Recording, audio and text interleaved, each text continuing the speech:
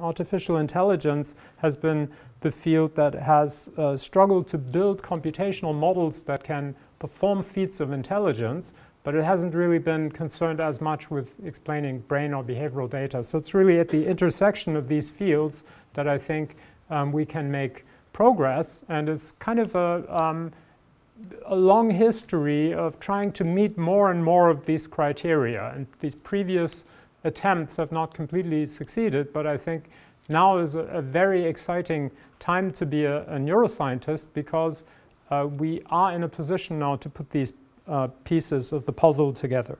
And there's a particular modeling framework, neural networks, that I think will be key to all this. It's a modeling framework that's central to this interaction, that has a long history in each of these fields. In the 80s, it caused a revolution, a paradigm shift toward ideas of parallel distributed processing in cognitive science.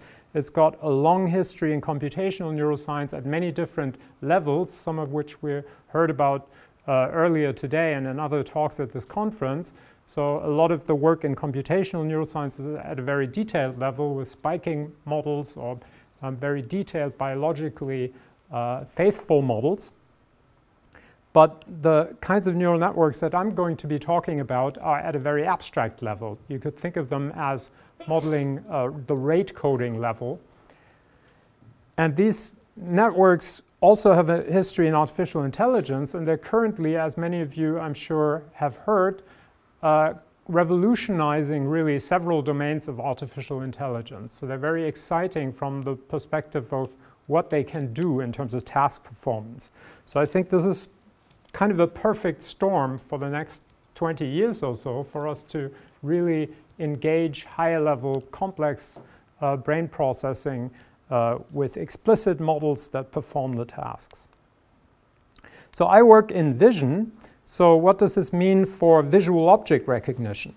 Well, in my field, the goal is to build a biologically plausible network model that can recognize novel object images. So it has to be able to perform the task of object recognition. It has to be a computer vision model and predict their neuronal representations and human behavioral responses.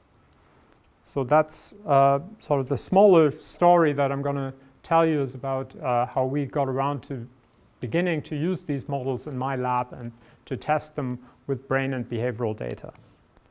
So we present visual object images to our subjects. So here's a set of 92 images that are isolated object images from lots of different categories. We present them to our subjects while measuring their brain activity. Subjects can be humans or monkeys that we measure with fMRI or cell recordings. And then we analyze the representations in those brains and the representations in computational models in a single analytical framework that I call representational similarity analysis, or RSA. So here's how this works. We present each image to the brains of our subjects, and in a given region of interest, for each image we get an activity pattern which we consider a representation of that particular object. So for another object image, we get another pattern here in the same region of interest, and that's the representation of this object, right? And the difference between these is the representational difference in that brain region. We can play the same game for the models. The models have internal representations as well. So again, for each image, we get a unique fingerprint, which is the activity pattern elicited in the internal representation of the model by that image. Now, we want to relate these representations in order to address the question whether the model is a good model of this particular brain representation. For example, a visual area, say visual area V4. This is difficult at the level of the original responses because we don't know the correspondency between all the units of the model and the measured response channels, for example, the voxels in fMRI or the single cells in neuronal recordings. So one approach to this is to fit a linear forward model to predict each measured response as a linear combination from all of the units of the model. However, as we engage very complex models, they can have hundreds of thousands of units, and then that is fitting a lot of parameters for each of your measurement channels. So this is the reason why we take a different approach. We look one level up at the level of the dissimilarities between these activity patterns. We make a matrix indexed vertically and horizontally by the stimuli, where for each pair of stimuli, we can look up the dissimilarity of these two stimuli in the representation. We call that the representational similarity, and this is the representational dissimilarity matrix, or RDM. And this is our signature of the representation, which tells us what pairs of images are similar in this according to this representation, and what pairs of images are distinct. So what distinctions this representation cares about, if you will. And this signature of the RDM is easy to compare between different representations because it's indexed by the stimuli. So we've abstracted from this confusing multiplicity of single responses, and we can very straightforwardly compare different representations now between different brains, between different species, but importantly for today's talk, between models and brains. So we have a toolbox on this, the RSA toolbox, which provides methods for statistical inference on brain computational models. So how does this work? Here's a little simulated representational dissimilarity matrix. So here you have all the stimuli, all the other stimuli, and the cold colors here are things that are similar. So you see two clusters here in the simulated example. And then we have a number of model representational dissimilarity matrices. And now it's just about comparing these model representational dissimilarity matrices to the one that we measured in our brain region of interest. So we use a rank correlation to minimize the assumptions made about that relationship in order to assess the fit of each of these models. And then we use permutation and bootstrapping techniques to do inference, frequentist inference on these comparisons. So you see that most of these, except for the last one, are significantly related to the simulated brain representation here. And in addition, we compute noise ceiling, which tells us, given the noise in the data and the intersubject variability, what is the level of performance that we expect for the true model? And this noise ceiling has a lower bound and an upper bound, and these are lower and upper bound estimates on the performance of the true model. And then we do pairwise comparisons, so we statistically compare each pair of models, usually by bootstrapping the stimulus set. We consider the stimuli a random sample from a population of stimuli, so we can do inference comparing these models. And then we draw a horizontal line whenever two models are significantly different. So here these are lots of lines because there are lots of significant comparisons. There are some missing, actually, if you look very carefully. But in general, we have a lot of power there, and we need to correct for multiple testing, which here we've done by the false discovery rate.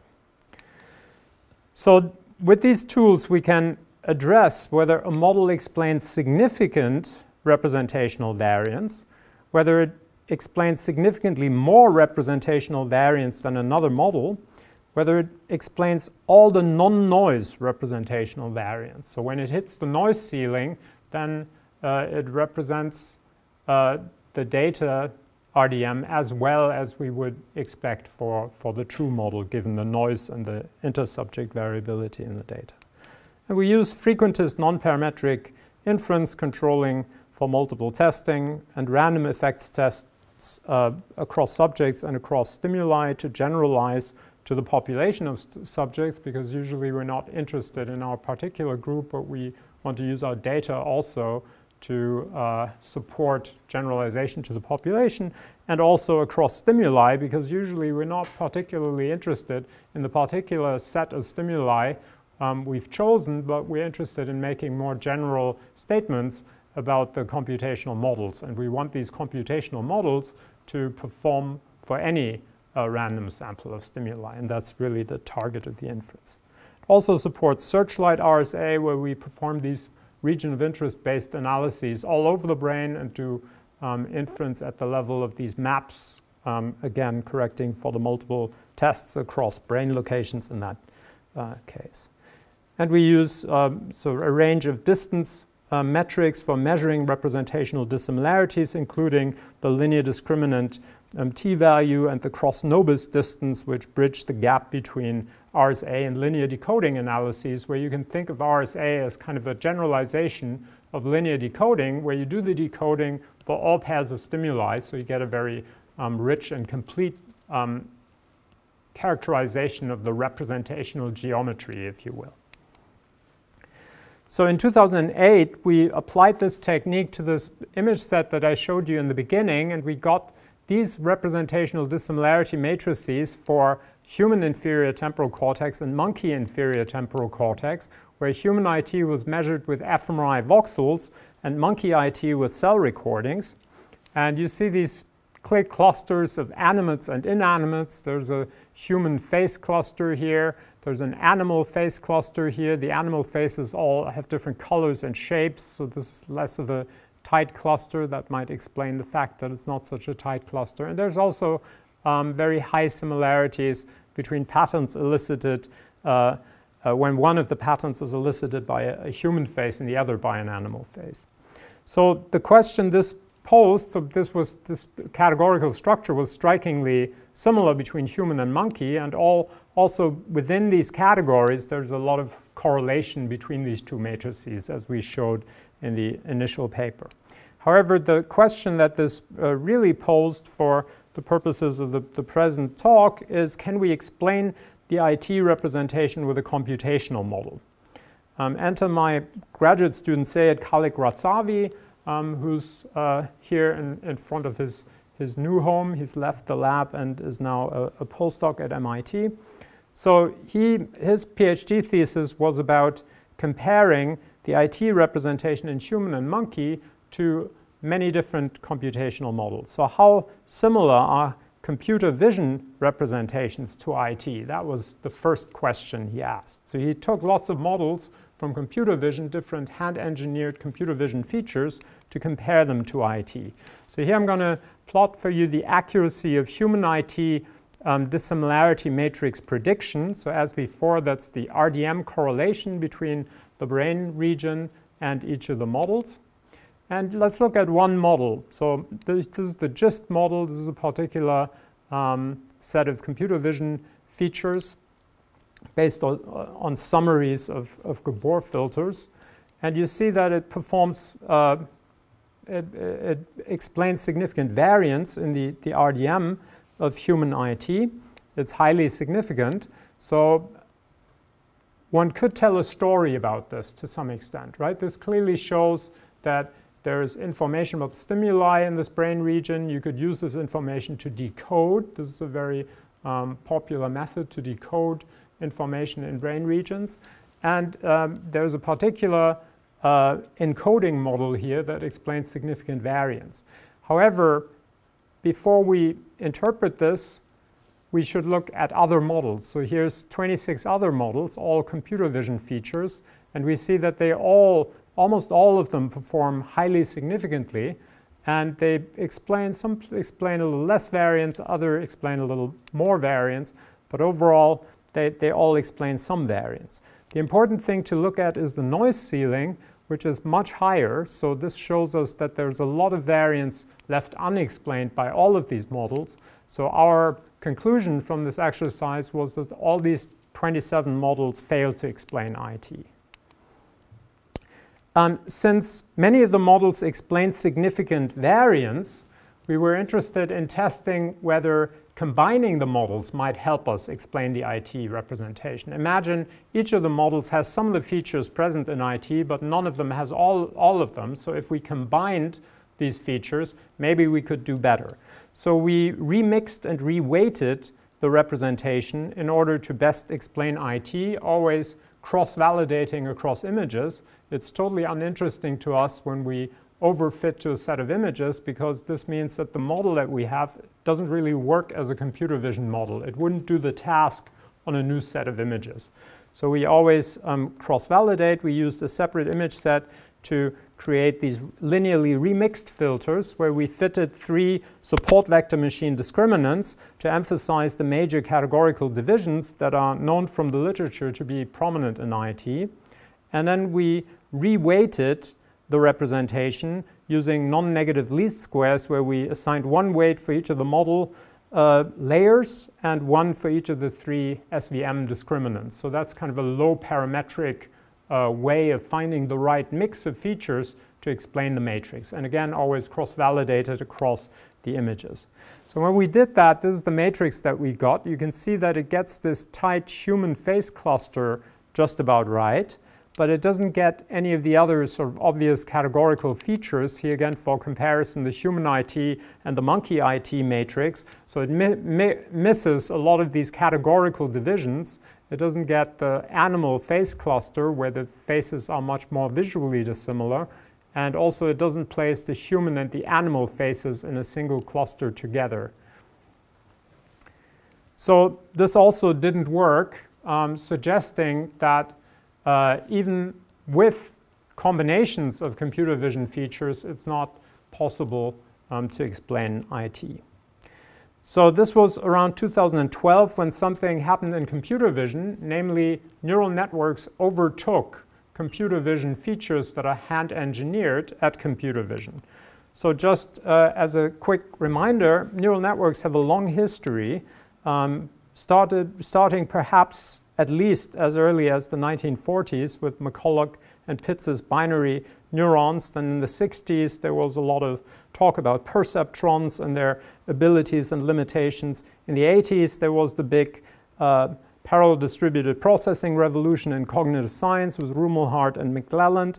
But in the 90s, neural networks sort of lost steam. They didn't work as well on real-world problems, and computer scientists largely lost faith in this modeling strategy. They thought other shallower machine learning techniques, such as support vector machines, had better mathematical theory and also less problems of training, time complexity, and worked better in practical applications also.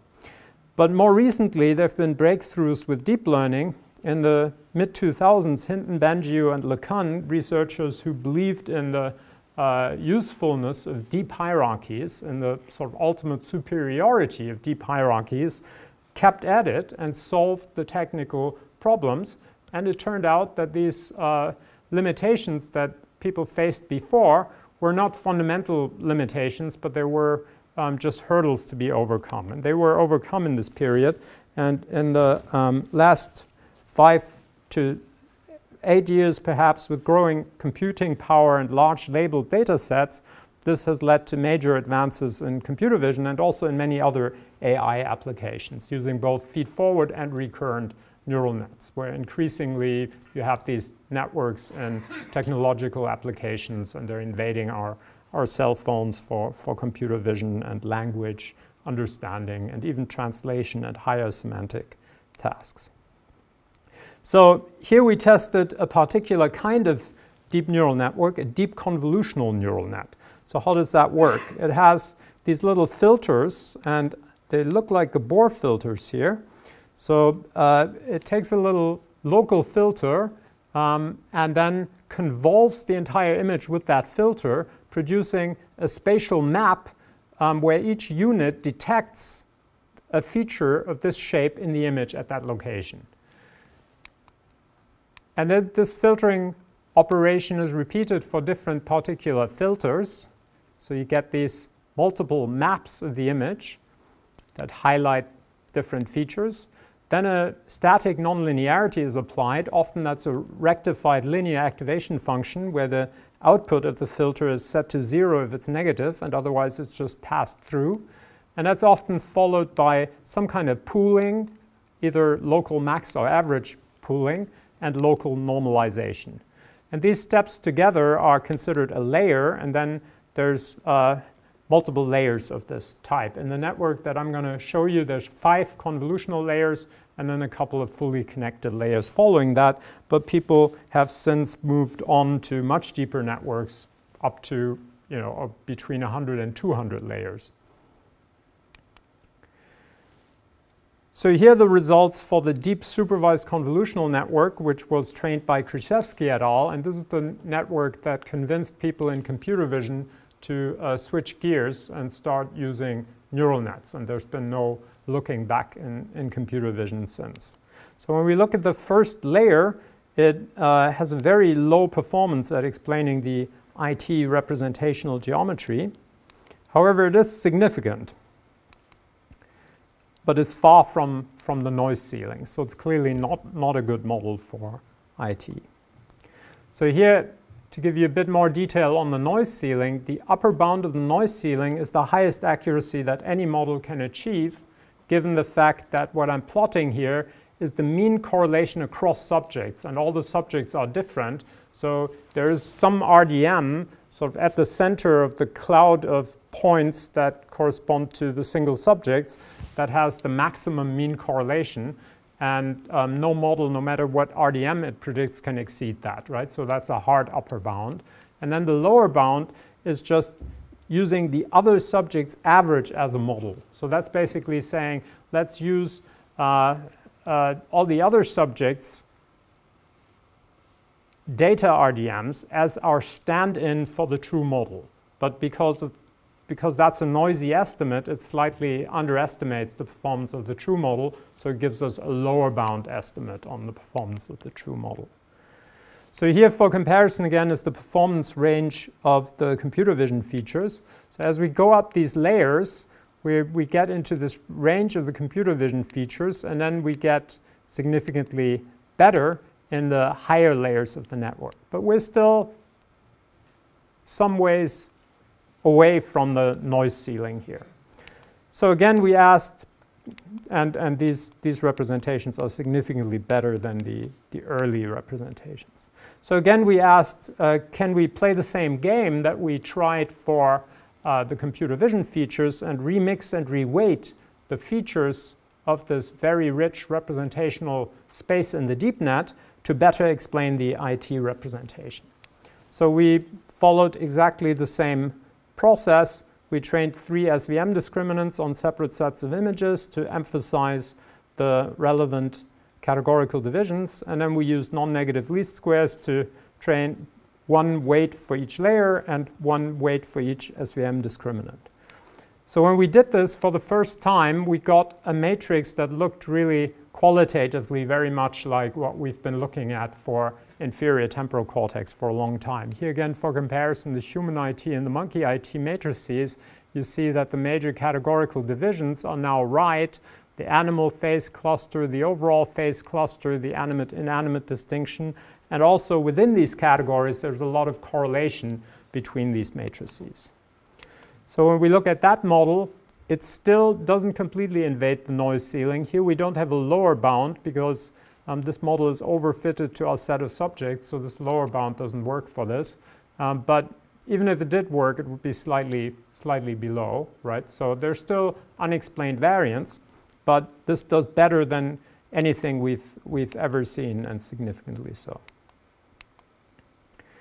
So just as a methodological note here, all of these models explain significant variance, and that's essentially asking whether there's mutual information between stimuli and responses. Of course there is, and that's usually what we go for when we use decoding. So from my perspective, decoding is not very useful to learn something about computational mechanism.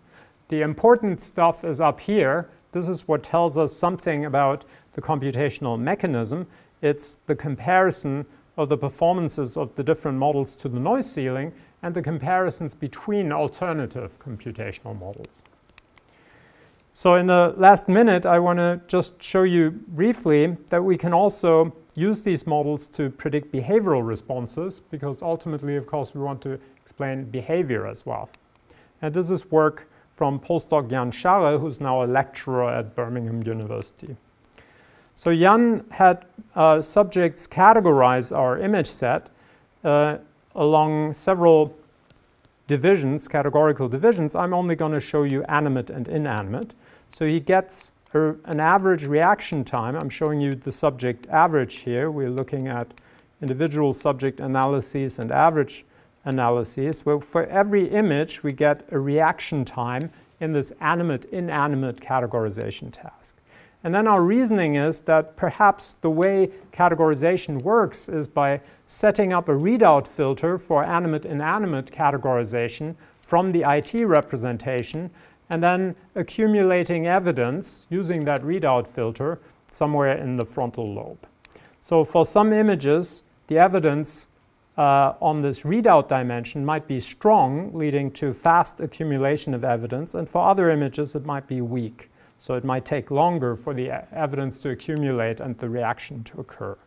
So when we have a representational space here, and this could be a measured representational space from fMRI or cells, or it could be a representational space in a computational model, we can fit this decision boundary. We get a decision value for each of the particular images, and this enables us to plot the decision value against the reaction time, and we expect that when an image is far away from the decision boundary, then the evidence should be accumulating very rapidly and the reaction time should be short.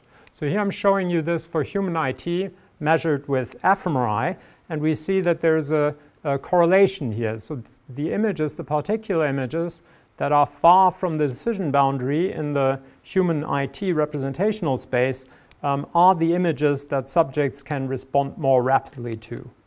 And that's a highly significant correlation.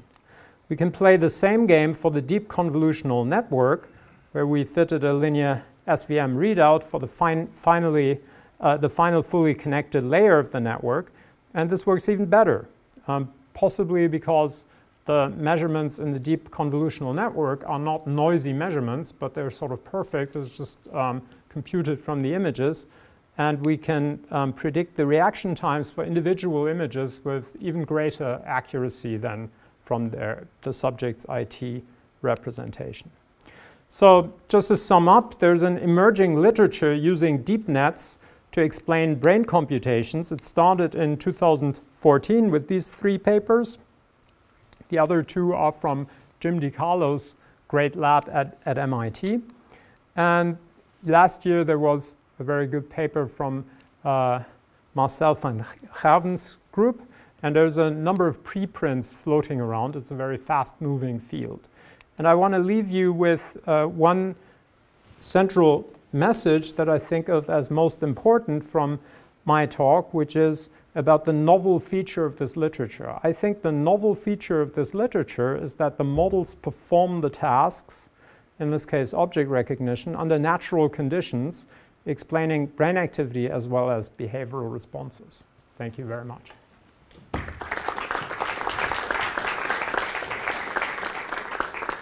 Thank you, Nico, for a very elegant presentation and beautiful slides. Questions for Nico?